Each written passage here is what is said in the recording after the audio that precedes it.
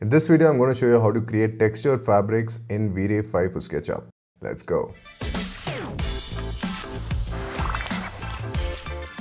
Hey guys, welcome to a brand new video. Now, if you haven't subscribed to my channel, head to the link in the description and click on the subscribe button. It goes a long way in keeping me motivated and releasing more content for y'all. Alright, so in this video, you'll learn how to create a textured fabric in Vray 5 for SketchUp for pillows, where you will learn how to use this awesome plugin called SketchUV to apply your material uniformly on the pillow. There's a whole lot more, and this is part of a larger course called the Complete SketchUp and Vray course for interior design, where you will learn step by step in modeling and rendering various interior spaces with SketchUp, Vray, Photoshop, and a bunch of very useful SketchUp plugins. If you haven't checked out the course yet, head to the link in the description and sign up now. Now, let's get started straight to the video.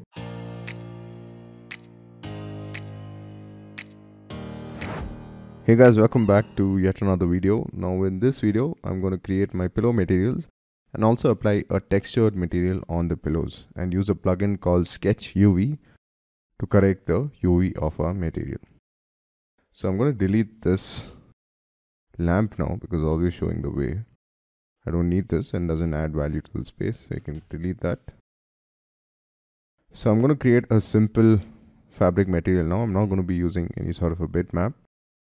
So go to your asset editor, right click and click on generic.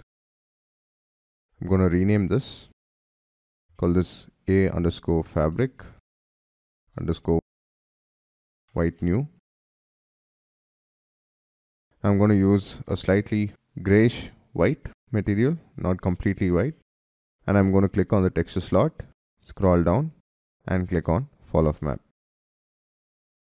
Now I'm going to make the slot A slightly brighter as well. And then go back. So we have a fabric material. I'm going to change this to fabric. So this is our fabric material.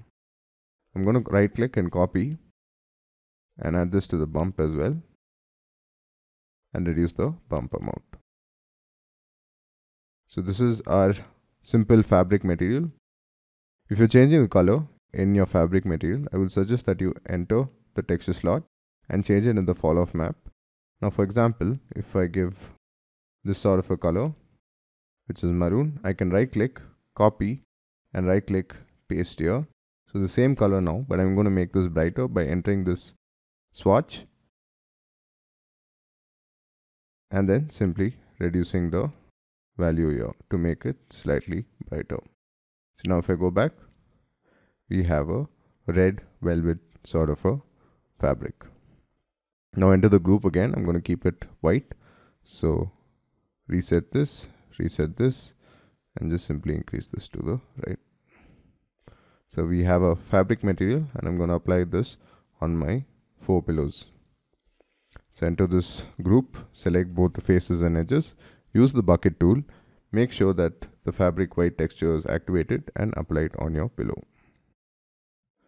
Once you've applied it on your pillow, select both your faces and edges and click on Triplanar Projection World.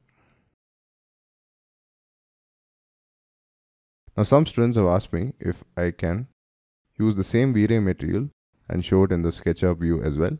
Yes, you can. Go back to your asset editor.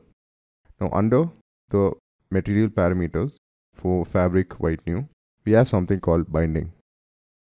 Click on binding to open it up. Now I'm going to change the texture mode from auto to custom mode and click on the texture slot here. Click on color and use a white color. So now it would reflect in the SketchUp window what is shown in the binding for this material. So that's how you show your Vray materials in the SketchUp window. I'm going to select this material and apply it for these pillows as well using the same steps.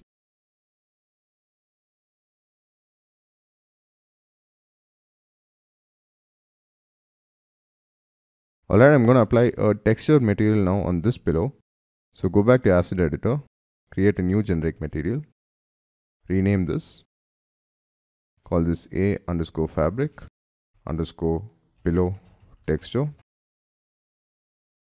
Now I'm going to add a bitmap here. So click on the texture slot here and click on the bitmap again. I'm going to select this material as my texture. You will find it in the exercise files, and click on open. I'm going to go back. Now I need to make this a fabric material, which I'm sure you guys know by now how to create. So right click, go to wrap in, scroll down and click on fall off map.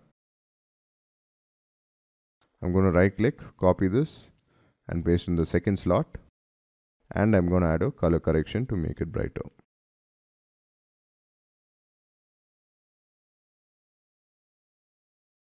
Alright, we have our texture slot. I'm also going to copy this to my bump.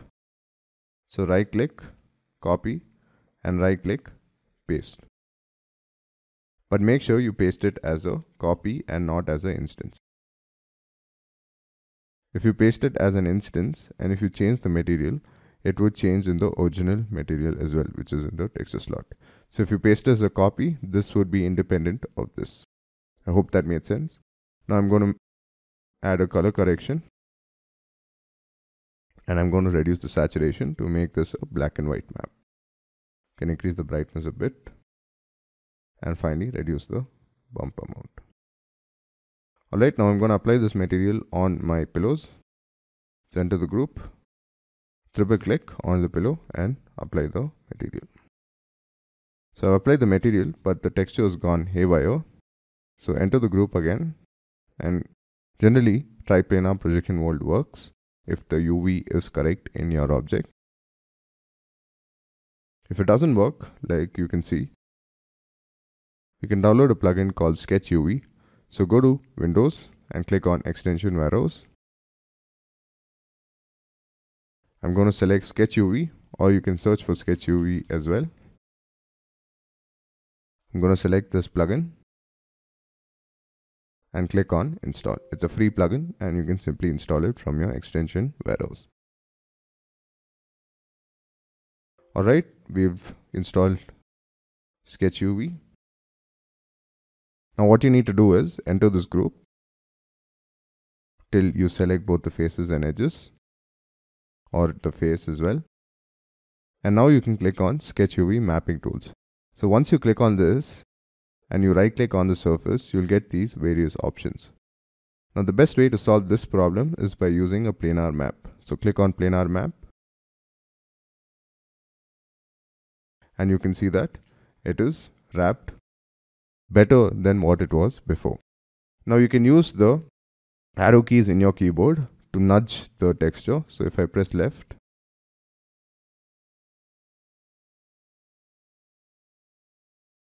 you can see the texture moving to the left. Let me select SketchUV again.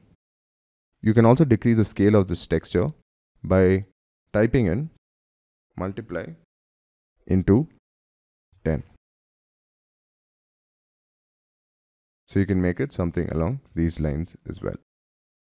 I'm going to undo and multiply by 3. And then simply nudge it to the right a bit. You can also nudge top and down.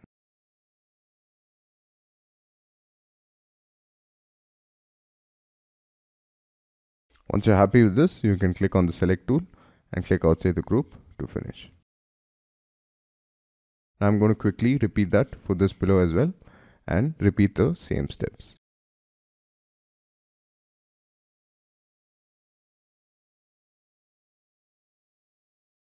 Now I'm going to start an interactive render and see how this looks in the render. So click on render with V-Ray interactive. And it looks pretty decent. Alright, so that's how you create your fabric materials. In the next video, I'm going to show you how to create the fabric material for curtains and how to make it translucent or transparent to let in more light. So I'll see you guys in the next video. Cheers.